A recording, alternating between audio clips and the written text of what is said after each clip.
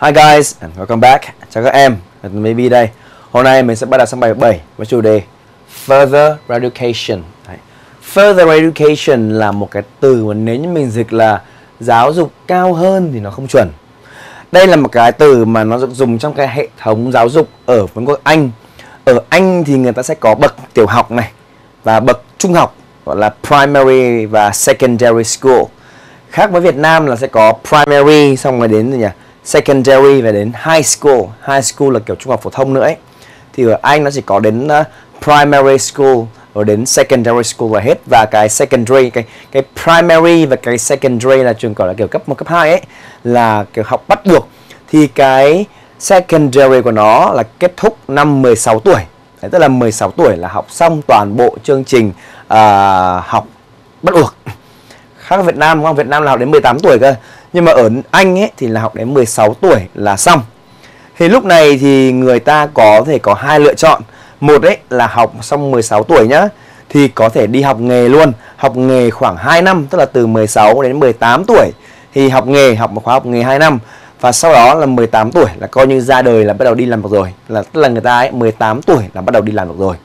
Còn một cái lựa chọn thứ hai đó là học xong 16 tuổi thì học một cái gọi là cái further education này 2 năm nữa là từ 16 lên 18 tuổi. Sau đó thì học lên đại học. Đấy, vậy là có hai hướng nhá. Những người mà muốn học đại học ấy thì bắt buộc phải hoàn thành cái further education này 2 năm. Đấy, còn những người mà không muốn học đại học ấy thì không cần phải học cái further education này mà học thẳng vào nghề luôn. Đấy, sẽ khác nhau giữa ở Anh và ở Việt Nam. Việt Nam mình ấy thì dù muốn dù không ấy đều phải học hết đến năm lớp 12, tức là 18 tuổi thì mới được đi học nghề. Học nghề 2 năm nữa là về 20 tuổi mới bắt đầu ra ngoài đời làm việc được. Tức là sẽ bị chậm hơn ở Anh 2 năm. Ok? Còn nếu như học đại học ấy thì cũng giống nhau thôi. Nhưng mà nếu thầy nhớ không nhầm thì đại học ở Anh ấy chỉ có 3 năm thôi. Việt Nam là thường là 4 năm đúng không? Nhưng mà Anh ấy thì những ngành thông thường là chỉ có 3 năm thôi. Tức là khoảng 18 tuổi đến 19, 20, 21 tuổi là ra đời rồi. Ok? Bây giờ mình sẽ cùng nhau xem hội thoại nhá. Vậy là việc đầu tiên đó là chúng ta hãy nghe phần hội thoại giữa Phong, Kevin và Maria trước đã nhé. Unit 7. Further Education. Getting started. Activity 1. Listen and read. Hey, you've been in front of your computer for so long. What are you looking for? Well, I've been searching for information about further education for several days, and I've learned a lot about it from different websites. What is further education? It's basically education below degree level for people above school age. It can be academic or vocational. Sounds interesting. How are they different? Academic courses help us develop analytical skills, critical thinking, and knowledge for higher education at a university or college. Will that lead to a bachelor's degree? Exactly. That's the undergraduate level. At the postgraduate level, you get a master's degree or a doctoral degree. A doctoral degree, also called a doctorate or PhD, is the highest university degree. I see. What about vocational courses? They provide us with practical skills, training, and qualifications to succeed in a particular job. Okay, so what are your plans for the future? I've been thinking about studying abroad lately. Besides improving my language skills, I can learn more about other cultures. It can be exciting. And more expensive. But we can apply for scholarships. Well, I may need more time to decide on my major, so I won't go straight to university after school. Good idea. Many students prefer to take a gap year between secondary school and college so they can do voluntary work or internships and travel. I couldn't agree more. I've travelled to quite a few countries since grade 9. Next year, I plan to go to Thailand to work as a volunteer at a children's home. I hope the practical experience will make my CV look good. Sounds great. I'd like to join you if I can. I've never been to Thailand before. Ok, bây giờ mình sẽ cùng xem từ mới. dịch bài và nhớ đừng quên ghi từ mới nhé. Đầu tiên Phong nói nào. Hey, you've been in front of your computer for so long. What are you looking for? In front of là ở trước này. Look for có nghĩa là tìm kiếm. Mày ngồi lì trước máy tính đồng hồ so long, lâu lắm rồi, đang tìm cái gì đấy? Well, I've been searching for information about further education for several days and I've learned a lot about it from different websites. Cái search này bằng với cả looking for. Tao đang tìm kiếm thông tin về cái further education. Được several là một vài nhá. Several days, vài ngày rồi. Và tao đã học được rất là nhiều về nó từ different website, những trang web khác nhau. What is further education? Thế thì further education là cái gì? It is basically education below degree level. Ở đây mình có một cái từ là degree level. Thế nào gọi là degree? Degree là một cái bằng chính quy, mình gọi là bằng đại học ấy, bằng đại học chính quy. Nó khác với cả chứng chỉ nghề, đúng không? Khi mình học nghề thì mình được cái chứng chỉ nghề, còn đây là mình có bằng đại học chính quy. Thì cái degree level này chính là cái bằng đại học chính quy, tức là cấp đại học và cao đẳng ấy, thì gọi là degree level. Đấy, tức là 16 tuổi đúng không? Thì sẽ có một cái further education rồi mới đến cái degree level này, thì gọi là below degree level, là dưới bậc đại học, tức là nó là một cái bậc học mà ở dưới bậc đại học. Đấy. For people above school age, với những người mà ở trên tuổi đi học ở trường. Trường này là trường cấp 1, cấp 2 đấy, gọi là school, tức là kiểu mình là học sinh thì là gọi là học ở school, còn sinh viên thì học ở university, đúng không? Thì cái school age là tuổi đi học. Tức là ở Việt Nam là school age là đến 18 tuổi, nhưng mà ở Anh ấy thì school age là 16 tuổi là hết, tức là với những người mà trên 16 tuổi, trên 16 tuổi nhưng mà dưới 18 tuổi. It can be academic or vocational. Nó có thể là gì nhỉ? Academic, học thuật, hoặc là vocational. Thì như thầy nói, để mà học lên đại học ấy thì mình sẽ cần phải học cái academic này. Còn nếu như mình muốn học nghề thì mình học nghề luôn. Thì academic có nghĩa là học thuật, còn vocational có nghĩa là học nghề. Được chưa? Vậy là có thể là học nghề đi làm luôn, hoặc là học thuật để đi đại học. Sounds interesting. How are they different? Nghe hấp dẫn nhỉ? Nó khác nhau như nào? Đầu tiên nhé, academic courses help us develop analytical skills. Những khóa học thuật giúp chúng ta phát triển, develop, phát triển. Analytical là một tính từ, có nghĩa là liên quan tới phân tích. Đấy, tính từ nhé. Và analytical skills là kỹ năng phân tích. Tiếp theo, critical thinking là một cụm từ nhá. Critical thinking là gì? Tư duy phản biện, tức là tư duy đặt vấn đề ấy. Đó, critical thinking. And knowledge for higher education at a university or college. Và kiến thức để học cái bậc cao hơn như là đại học và cao đẳng. Được chưa? Will that lead to a bachelor's degree? Cái tức là ý nó hỏi là cái university và college này thì nó sẽ dẫn tới cái bằng đại học, đúng không? A bachelor's degree là bằng đại học nhá. Đấy, không phải là mình ít khi nói là university degree mà gọi là bachelor's degree. Tất nhiên mình nói là university degree hoặc là college degree đều chuẩn nhá, nhưng mà ở bachelor's degree là chuẩn nhất, bằng đại học chuẩn nhất. Exactly, chuẩn luôn. That's the undergraduate level. Đấy. Undergraduate level có nghĩa là bậc đại học, chưa? Cái undergraduate là có nghĩa đại học. Undergraduate level là bậc đại học nhé. At the postgraduate level. Postgraduate level là bậc cao học. You get a master's degree or a doctoral degree. Bạn sẽ nhận được bằng, degree là bằng nhé. Đấy, bằng này, bằng đại học này. Đây gọi là bằng cử nhân. Đấy, bằng cử nhân. Đây là bằng thạc sĩ. A master's degree là bằng thạc sĩ. Và doctoral degree là bằng tiến sĩ. Đấy. A doctoral degree, also called a doctorate or PhD. Cái bằng tiến sĩ ấy, thì có thể gọi một tên khác là a doctorate hoặc là PhD. Đấy. is the highest university degree, là cái bằng mà gì nhỉ? Bằng cao nhất. Đấy, bằng bậc đại học cao nhất. Được chưa? I see. Hiểu rồi. What about vocational courses? Thế còn những cái khóa học nghề thì sao? Vocational là học nghề. They provide us with practical skills.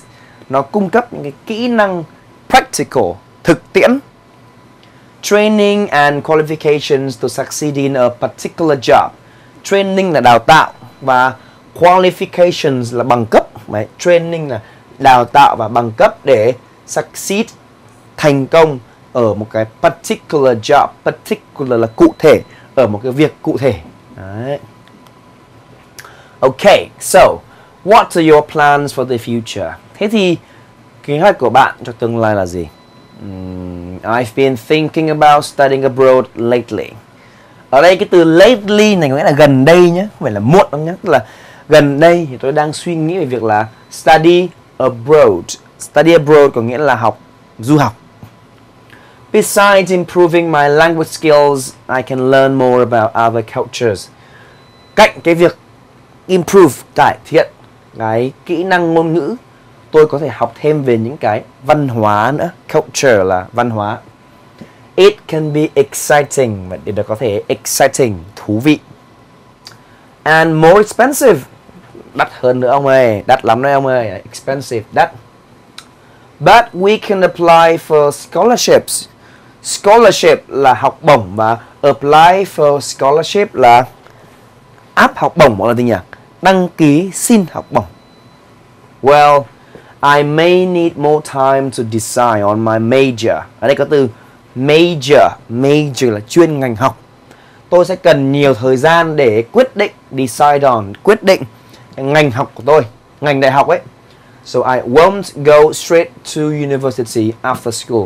Cho nên tôi sẽ không gì nhỉ? Đi học đại học ngay sau khi mà học xong cấp 2, nó tức là học xong ở trường ấy, thì không đi học đại học ngay. Đúng rồi. Good idea. Many students prefer to take a gap year between secondary school and college, so they can do voluntary work or internships and travel. Ý hay đấy. Rất nhiều học sinh ấy, thích gì nhỉ? Take a gap year, cụm từ nhá. Take a gap year. A gap year là như nào? Tức là sau khi mình học xong cái bậc học trung học ấy, thì mình chưa đi học đại học ngay, mà mình sẽ dành ra 1 năm để làm gì? Để do voluntary work là làm công việc tình nguyện này. Internship là thực tập này, hoặc là travel, du lịch. Đấy, tức là để mình ra ngoài đời, mình va chạm, mình va vấp để xem là mình thích hợp và phù hợp với ngành nào trước đã. Thì cái gap year là gì? Là 1 năm mà mình sẽ làm những việc đó. Đấy, 1 năm mà gọi là kiểu quãng, gọi là một quãng nghỉ ấy. Tức là mình ở giữa bậc trung học và bậc đại học thì mình có một quãng nghỉ, gọi là một cái gap year để mình làm, mình va vấp. Sau 1 năm đó thì mình có kinh nghiệm rồi, mình biết là mình thích hợp với lĩnh vực gì, thì lúc đó mình mới chọn cái major là cái chuyên ngành của mình. Đấy, thì gọi là cái gap year nhá. Rồi, I couldn't agree more. Couldn't agree more thì tiếng Việt dịch là đồng ý cả hai tay, tức là muốn đồng ý hơn nữa cũng không được, đồng ý hết nấc. I've traveled to quite a few countries since grade 9. Mình thì đã đi khá nhiều quốc gia từ lớp 9 rồi. Next year I plan to go to Thailand to work as a volunteer at a children's home. Năm sau thì mình sẽ đi Thái để làm việc với vai trò là một tình nguyện viên ở cái nhà trẻ em. I hope the practical experience will make my CV look good. Tôi hy vọng là cái kinh nghiệm thực tiễn, practical là thực tiễn, sẽ làm cho cái CV của tôi trông ổn. CV là gì? CV là hồ sơ năng lực, đúng chưa? Sounds great. Nghe hay đấy. I'd like to join you if I can. Join, tham gia cùng. Tôi cũng muốn tham gia cùng nếu tôi có thể. I've never been to Thailand before. Tôi chưa bao giờ tới Thái Lan trước đây. Ok. Vậy thì thầy thấy ở đây có một cái khác biệt quan điểm chính giữa người nước ngoài và người Việt Nam mình ấy. Thứ nhất là mình học xong năm 18 tuổi là mình sẽ cật lực thi đại học và học đại học luôn, đúng không? Rất ít người có hoặc là cân nhắc hoặc là nghĩ đến khái niệm gap year. Còn ở nước ngoài thì người ta không nhảy ngay vào cái việc là chọn ngành, bởi vì là vừa học xong trung học xong ấy thì làm gì đã biết được là mình hợp với ngành gì, đúng không?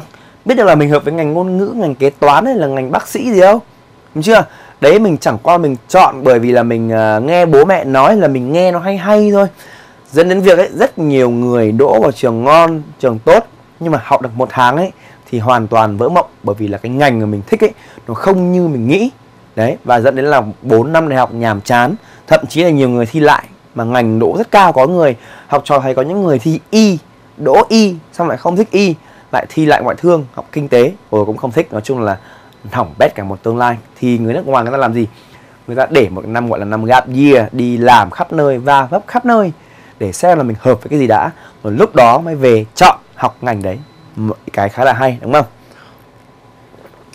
Tất nhiên là không phải là do là người Việt Nam mình suy nghĩ không hay bằng người nước ngoài, nhưng mà bởi vì là cái hệ thống giáo dục nó khác nhau. Ở nước ngoài thì apply vào trường rất là dễ, nó không khó như Việt Nam mình, phải thi cử rất là phức tạp. Ở nước ngoài cũng phải thi đấy, nhưng mà tất nhiên là vào sẽ dễ hơn. Thì là ở Việt Nam mình thì thầy hay ví là gì nhỉ? Vào thì khó, ra thì dễ. Còn nước ngoài ấy, vào thì lại dễ, nhưng ra rồi mới khó. Ok? Rồi, bây giờ mình đã có cái từ mới và mình hiểu hơn về cái further education này, đúng không? Bây giờ mình sẽ làm phần đầu tiên, đó là điền những cái từ thích hợp trong đoạn hội thoại vào đây. Đầu tiên nào, further education institutions. Institution là các học viện. Học viện mà cung cấp cái chương trình further education sẽ có gì nhỉ?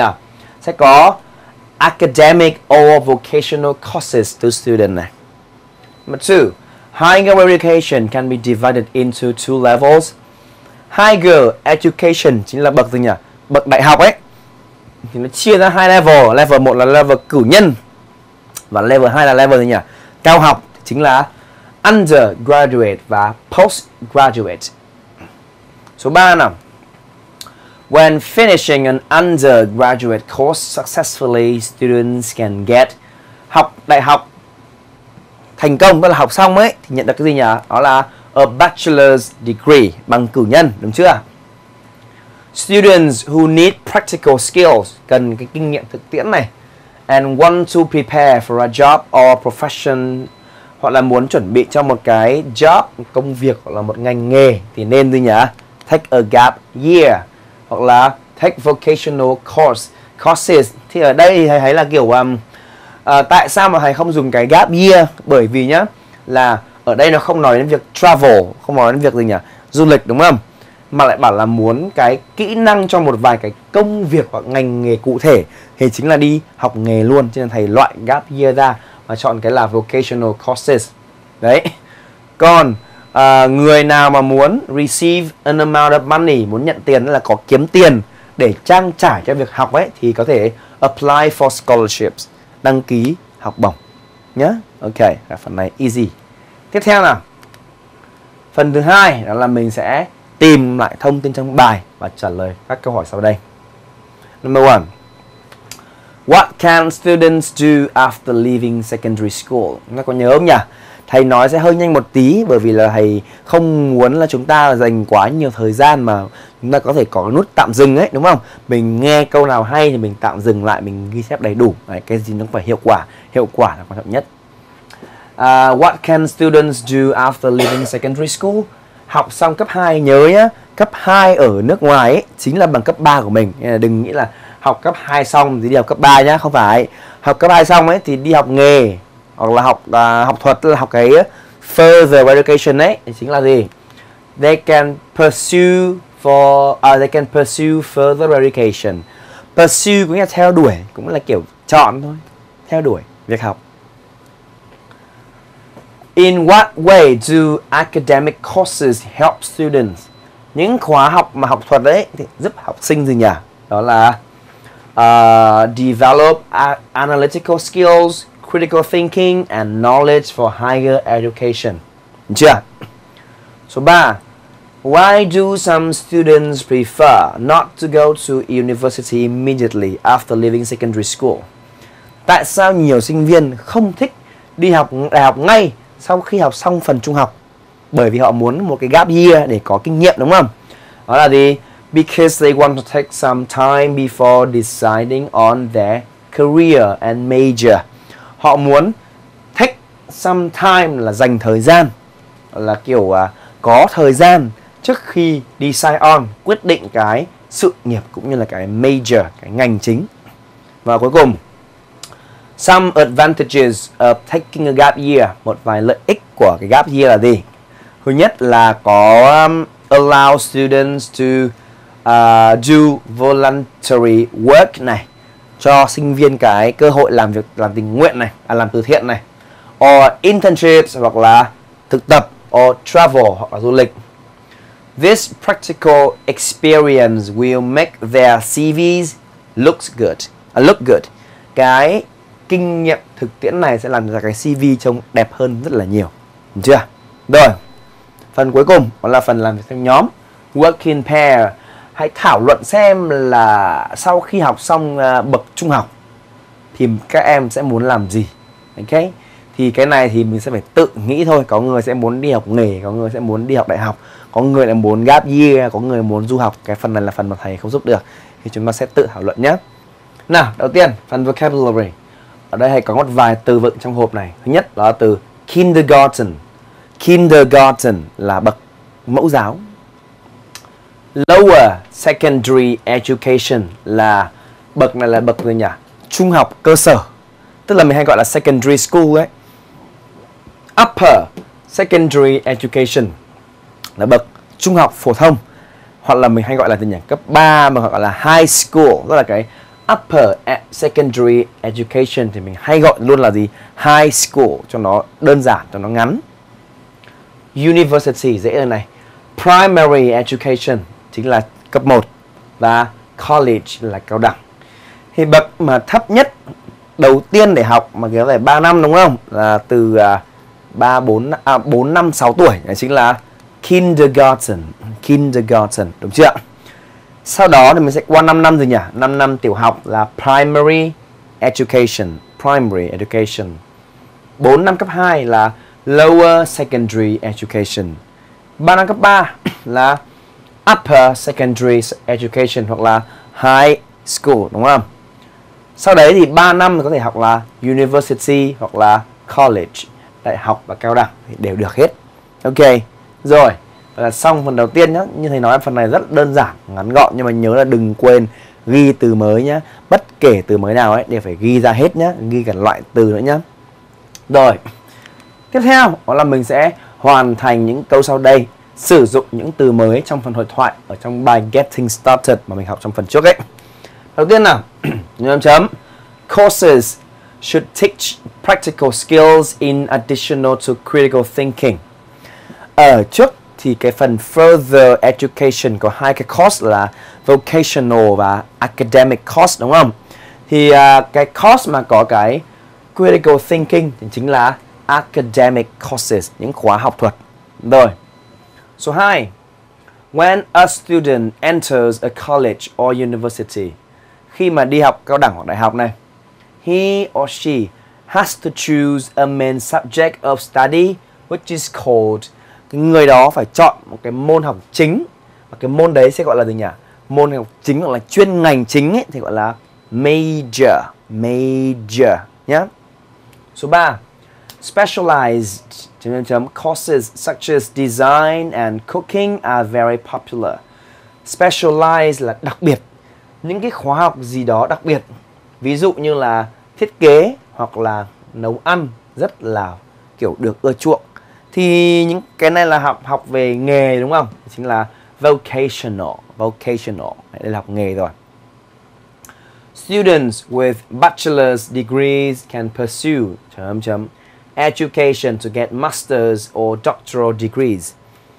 Bachelor, bằng cử nhân, đúng không? Những người có bằng cử nhân có thể theo đuổi cái gì đó. Education là có thể theo đuổi cái bậc học gì đó để nhận được cái bằng thạc sĩ hoặc bằng tiến sĩ. Bậc này là bậc cao học thì chính là postgraduate. Còn bậc đại học là gì? Undergraduate. Và cuối cùng, higher education students need to have skills so that they can analyze a problem scientifically. Cái sinh viên ở bậc cao học, bậc đại học và cao học ấy thì cần phải có cái kỹ năng gì đó để họ có thể phân tích, analyze là phân tích một cách phân tích vấn đề một cách có khoa học. Thì mình cần kỹ năng gì để phân tích nhỉ? Cần kỹ năng phân tích. Động từ là analyze và tính từ là analytical. Analytical. Ok. Vậy là đầu tiên là academic, tính từ này. Major, danh từ. Vocational, tính từ. Postgraduate, vừa tính vừa danh. Và analytical, tính từ nhá. Đấy. Vậy là xong phần đầu tiên, hoặc là phần vocab. Phần pronunciation cũng đơn giản không kém. Buổi trước thì mình học về cái intonation của câu hỏi yes no. Câu hỏi yes no như câu 4 ấy, chẳng hạn ấy, nó sẽ là câu hỏi lên giọng đúng không? Bây giờ mình sẽ nghe cái băng trước nhé, để xem là câu hỏi WH là câu hỏi có từ để hỏi như kiểu what, why, when, where hoặc là how nữa. Thì xem là cái ngữ điệu sẽ như thế nào nhé. Unit 7. Language. Pronunciation. Activity 1. Listen and repeat the following questions from the conversation in getting started. Pay attention to the intonation of yes, no, and WH questions. 1. What are you looking for? 2. What is further education? 3. How are they different? 4. Will that lead to a bachelor's degree? 5. What are your plans for the future? Ok, sau khi nghe thì chúng ta thấy là gì nhỉ?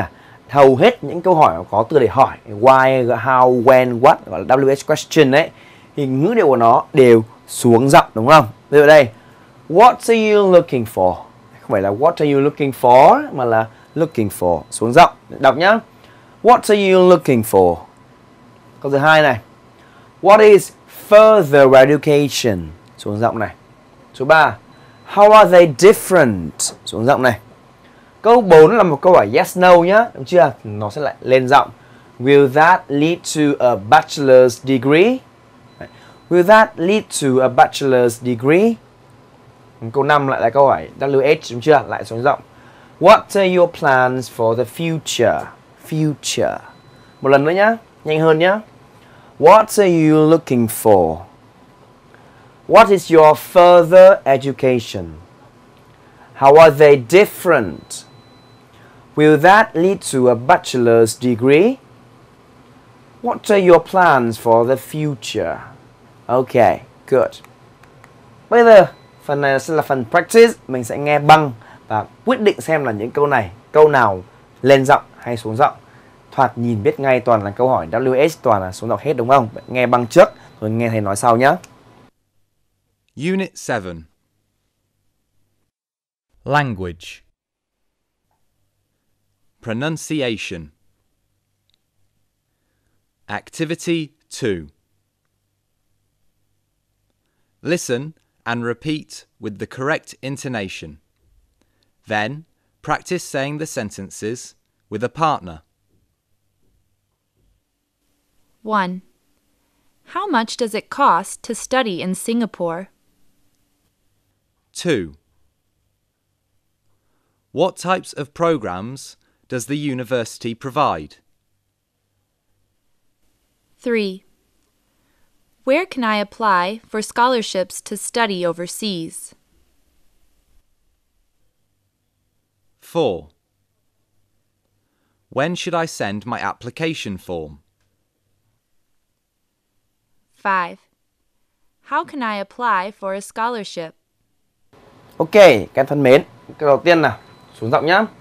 How much does it cost to study in Singapore? Xuống giọng nhá, nhanh hơn này.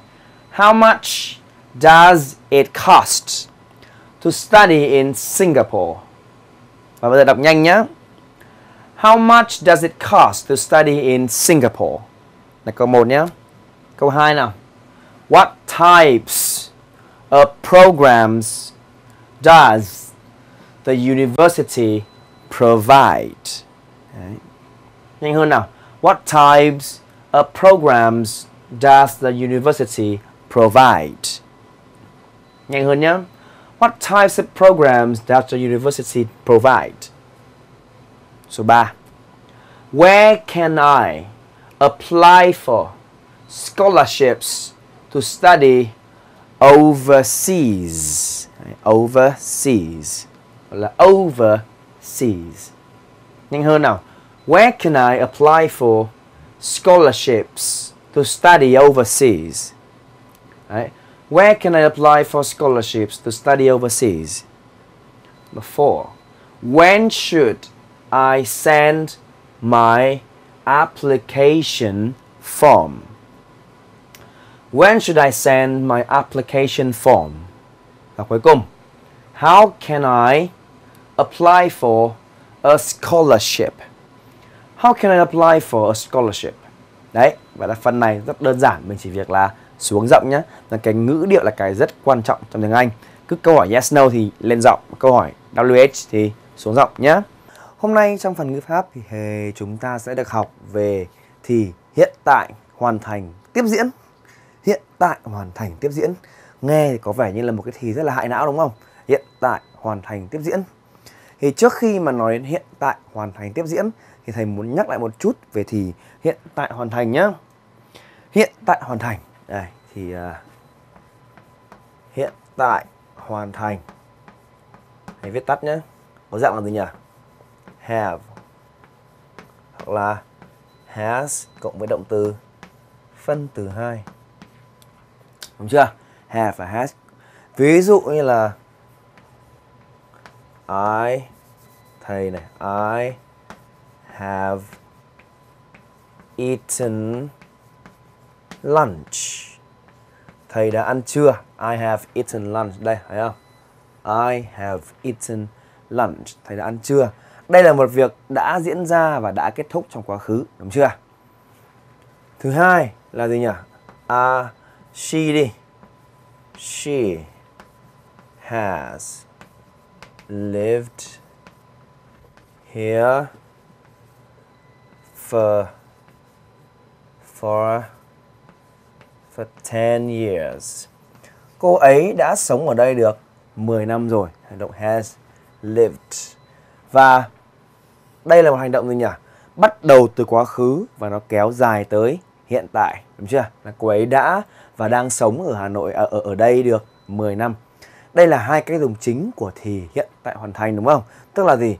Một việc đã xảy ra và kết thúc trong quá khứ này mà không có thời gian này. Thứ hai nữa là một việc đã và đang diễn ra, đúng chưa? Một việc bắt đầu từ quá khứ kéo dài tới hiện tại, đã và đang diễn ra. Đó. Vậy thì bây giờ mình chuyển sang cái thì hiện tại hoàn thành tiếp diễn. Dạng của nó sẽ là vẫn có have và has này. Nhưng lúc này mình sẽ có mặc định là to be chuyển thành been. Vậy là have been hoặc là has been là mặc định nhá. Cộng với verb in. Đấy. Ví dụ này. I have been searching for information about further education for several days. Là tôi đã và đang tìm kiếm thông tin về gì nhỉ? Further education là giáo dục gì nhỉ? Bậc cao hơn, tức là cái bậc mà từ 16 đến ở trong cái biết rồi đúng không? Further education được vài ngày rồi. Hoặc là the playground is wet. It has been raining. Cái sân chơi ấy rất là ướt bởi vì sao? Trời đã và đang mưa. Đấy thì là has been raining hoặc là have been searching chính là cái gì nhỉ? Hiện tại hoàn thành tiếp diễn.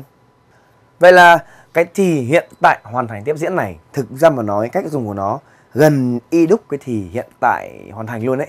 Cái khác nhau chính ý, thứ nhất là nó có been cộng verb in này. Và cái khác nhau thứ hai là cái thì này nó nhấn mạnh sự liên tục của hành động. Nhấn mạnh sự liên tục của hành động nhé. Giả sử như là thầy nói là gì nhỉ? It has rained for 10 hours chẳng hạn. Trời mưa được 10 tiếng thôi đúng không? It has rained for 10 hours. Có nghĩa là trời đã mưa được 10 tiếng. Tức là trong vòng 10 tiếng này ấy là mưa. Nhưng mà khi nói là it has been raining for 10 hours, có nghĩa là gì ạ? Trong 10 tiếng đó trời mưa liên tục và không lúc nào dừng cả. Tức là cái thì hiện tại hoàn thành tiếp diễn nhấn mạnh sự liên tục. Vậy cái câu này này, it has been raining có nghĩa là từ đó đến giờ là mưa liên tục không dừng. Còn nếu nó là it has rained thì có thể là gì nhỉ? Lúc mưa lúc không, nhưng mà nói chung là từ đó vẫn mưa nhưng mà có thể lúc mưa lúc không. Rồi, một cái nữa đó là thì hiện tại hoàn thành có thể dùng để nói một việc trong quá khứ đã kết thúc, đúng không? Còn thì này thì không nói được. Đấy, nôm na chỉ khác nhau một chút xíu thôi. Bây giờ không để cho các em bị đau đầu hơn về phần ngữ pháp nữa, mình sẽ vào bài làm thực tế cho dễ hiểu nhá. Bài đầu tiên là gì đây? Đọc cái đoạn hội thoại, đọc lại phần hội thoại trong phần getting started và tìm những cái câu mà liên quan đến cái này. Ví dụ đầu tiên là have been searching, đang tìm kiếm thông tin, đúng không? Thì thứ nhất, have been searching nó sẽ là for several days, for several days là đã tìm kiếm được một vài ngày rồi. Câu số 2 là have been thinking. Have been thinking thì cái từ trong bài đó là lately, gần đây. Gần đây đã và đang suy nghĩ liên tục. Số 3, have traveled. Have traveled thì là đã đi du lịch since grade 9. Và have chấm chấm thì mình có thể có là từ before. Đấy, have been before. Đấy.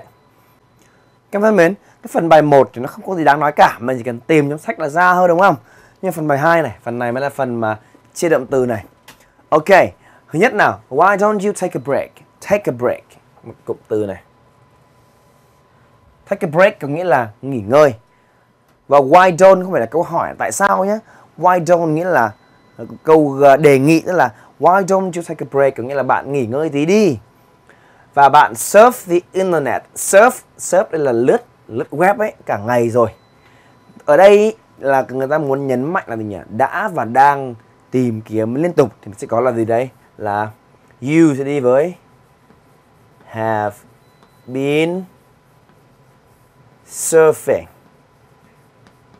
Được chưa? Have been surfing là một này. Đấy, là một câu nhá.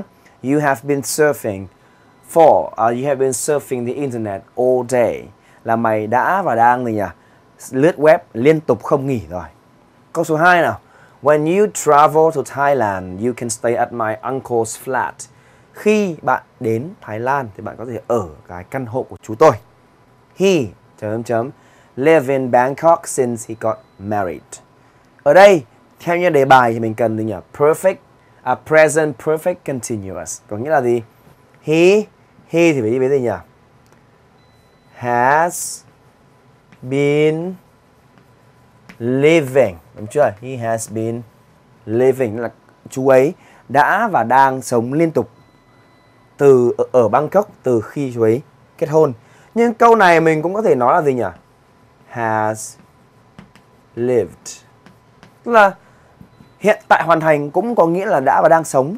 Hiện tại hoàn thành tiếp diễn cũng nghĩa tương tự. Chỉ khác nhau là gì?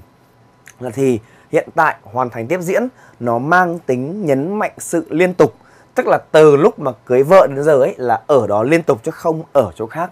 Ở liên tục luôn ấy. Còn nếu mà dùng thì hiện tại hoàn thành thường thì có thể là trong quãng thời gian đấy thì có thể là ở Việt Nam một vài tháng, rồi là ở Lào một vài tháng. Đấy, nhưng mà từ đầu đến cuối là ở Thái Lan, nhưng mà thỉnh thoảng đi đây đi đó thì dùng has lived. Tức là cái been living này nó nhấn mạnh sự liên tục của hành động. Số 3. Nam's brother graduated from college last month. Graduate, tốt nghiệp. Tốt nghiệp đại học cao đẳng đấy, đúng không? College, cao đẳng, đại học này. Last month and và từ tháng trước đến giờ là liên tục tìm việc thì sẽ là has been looking. Has been looking nhá. Đấy, has been looking, đang tìm liên tục. Đấy, bây giờ bài dễ rồi đúng không? Kevin's friend, ở đây là có từ study thì sẽ là gì nhỉ? Has been studying. Đã và đang học liên tục. Been studying in Australia for a year. Their course will end in June. Học ở Úc liên tục 1 năm rồi. Và cái khóa học, course nghĩa là khóa học, will end in June là sẽ kết thúc vào tháng 6. Cuối cùng, Professor Richards. Professor là giáo sư nhé. Giáo sư Richards, who is Dean of the Foreign Languages Faculty. Dean là trưởng khoa và cái faculty chính là khoa. Vậy Dean of the Foreign Languages Faculty có nghĩa là trưởng khoa ngoại ngữ. Teach in this university for more than 10 years. Đã và đang dạy liên tục thì mình có gì? Has been teaching. Được chưa? Mình nhấn mạnh sự liên tục. Tất nhiên là mình nói là gì nhỉ? Have, has, taught. Mình dùng hiện tại hoàn thành cũng được, không sai nhá. Đấy. Nhưng mà cái này nó nhấn mạnh sự liên tục hơn. Mà đề bắt mình là gì? Present Perfect Continuous. Thì mình dùng Present Perfect Continuous thôi, đúng không? Ở đây có một cái hay bị nhầm lẫn. Đó là gì nhỉ? Cái chỗ mà Nam's Brothers, đúng không? Cái Kevin's Friends này. Friends là số nhiều. Thì đây phải là gì nhỉ? Phải là have been các em nhé. Nhiều khi thầy cũng nhầm ấy, không phải chuyện bình thường. Không phải chuyện đùa đâu. Nhiều khi cái số ít số nhiều ấy là rất hay bị nhầm lẫn. Nên là lớp mình cũng để ý nhé, là đừng bị nhầm lẫn cái này nhé. Đấy, cái này nhầm lẫn rất tai hại này. Và thầy nhận thấy là ở các cái anh chị đi trước của mình ấy, tức là cái khóa mà trước các em ấy, thì rất hay bị sai về cái phần số ít số nhiều này. Đấy, chết oan không? Thì đây, một là you là have, đúng chưa? Hai là he thì là has chuẩn này. Brother là một người thì là has, đúng chưa? Còn friend số nhiều thì phải là have. Và cuối cùng là Professor Richards một người thôi thì là has là chuẩn nhá. Ok, vậy xong bài 2. Các em thân mến, bây giờ mới đến bài cuối cùng ngày hôm nay. Đó là phân biệt giữa thì hiện tại hoàn thành và hiện tại hoàn thành tiếp diễn. Đấy. Câu 1 nhá. To complete this project là để hoàn thành dự án này này, đúng không? Thì tôi đã phải đọc 3 cuốn sách về vocational training, đào tạo hướng nghiệp. Thì chúng ta nhớ cho thầy đó là thì hiện tại hoàn thành tiếp diễn, không thể nào nói về việc trong quá khứ nhá. Đấy. Mà để hoàn thành dự án này, tôi đã phải đọc, tức là việc này đã xong rồi, đã hoàn thành rồi và tôi đã đọc rồi. Thì chỉ có thì hiện tại hoàn thành mới có thể nói được trong quá khứ. Nên câu 1 chọn là have read nhá. Đừng nhầm lẫn cái này nhá. Câu số 2 vẫn là đọc nhá. A report on further education. Since last Monday, I will finish it this Sunday. Là tôi đã đọc một cái report, là cái báo cáo về further education từ thứ 2 đến bây giờ. Vậy là một việc từ quá khứ tới hiện tại, đúng chưa? Và I will finish it this Sunday. Và tôi sẽ hoàn thành nó, đọc xong ấy, vào chủ nhật này. Tức là một việc từ quá khứ này kéo dài tới hiện tại và có khả năng đến tương lai. Thì nào cũng được. Nhưng mà để nhấn mạnh sự liên tục thì mình chọn thì gì nhỉ? Have been reading. Đấy, vậy là tỷ số là 1-1. 1 hoàn thành tiếp diễn. Câu này bố thí cho hoàn thành tiếp diễn đi, không là nó lại bị thua, đúng không? Số 3. Have you applied? Have you been applying for the scholarship to study in Singapore? Have you có nghĩa là làm chưa? Đã nộp ứng tuyển để xin học bổng học ở Singapore chưa? Đã làm chưa chắc chắn là một câu hỏi về quá khứ, đúng không? Thì việc đấy chắc chắn là phải dùng thì hiện tại hoàn thành rồi. Đấy. Have you applied? Nộp chưa? Đấy. Nhưng mà đang nộp chưa nghe nó cứ làm sao ấy, đúng không? Số 4 nào. Tôi đợi đấy, for the university's reply about entry requirements for the whole week. I hope to receive it soon. Tôi đợi cái reply là cái hồi âm của trường đại học về entry requirements là yêu cầu về đầu vào. Được 1 tuần rồi và tôi hy vọng là sẽ nhận được nó sớm thôi. Đấy, vậy là thực ra thì nào cũng được thôi, nhưng mà nhấn mạnh sự liên tục thì mình lại gì ạ? Bố thí cho cái hiện tại hoàn thành tiếp diễn. Một đáp án nữa đấy nhá. I've been waiting. Số 5 nào. Professor Wilson đấy, give the same seminar. Give seminar cũng là kiểu thuyết trình thôi, hoặc là giảng dạy thôi. To students for the last 12 years. Giảng dạy cho học sinh, đúng không ạ? For the last 12 years là được 12 năm trở đây rồi, tức là 12 năm trước đến giờ là vẫn đang dạy liên tục. Thế thì thực ra thì mà nói là thì nào cũng được mà, đúng không? Nhưng mà thôi thì cứ nhấn mạnh sự liên tục đi. Chúng ta dùng thì hiện tại hoàn thành tiếp diễn nhé. Còn thực ra nó là has given ấy cũng không sai nhé. Cuối cùng, I've never understood, I've never been understanding why so many young people want to study abroad. Tôi chả bao giờ hiểu được là tại sao nhiều người lại thích đi học nước ngoài vậy. Đấy. Thì cái riêng với cái từ understand này, nó là một cái động từ chỉ phải trạng thái, mà là một động từ chỉ trạng thái thì nó không bao giờ đi với verb ing. Cho nên là gần như là mình không bao giờ thấy là understanding, tức là kiểu I am understanding là tôi đang hiểu, không có. Mà cái động từ understand này đấy, nó luôn luôn đi không đi với verb ing nhá, mà chỉ đi với hiện tại quá khứ hoàn thành thôi nhá, không đi với verb ing. I never understood, nói đúng nhá. Đấy. Phần này là phần bài của cái state verb ấy và action verb ấy. Nếu như các em còn nhớ, động từ chỉ trạng thái và động từ chỉ hành động, đúng chưa? Thì cái understood này là một cái động từ chỉ trạng thái. Ok? Rồi, vậy phần này chọn I have never understood.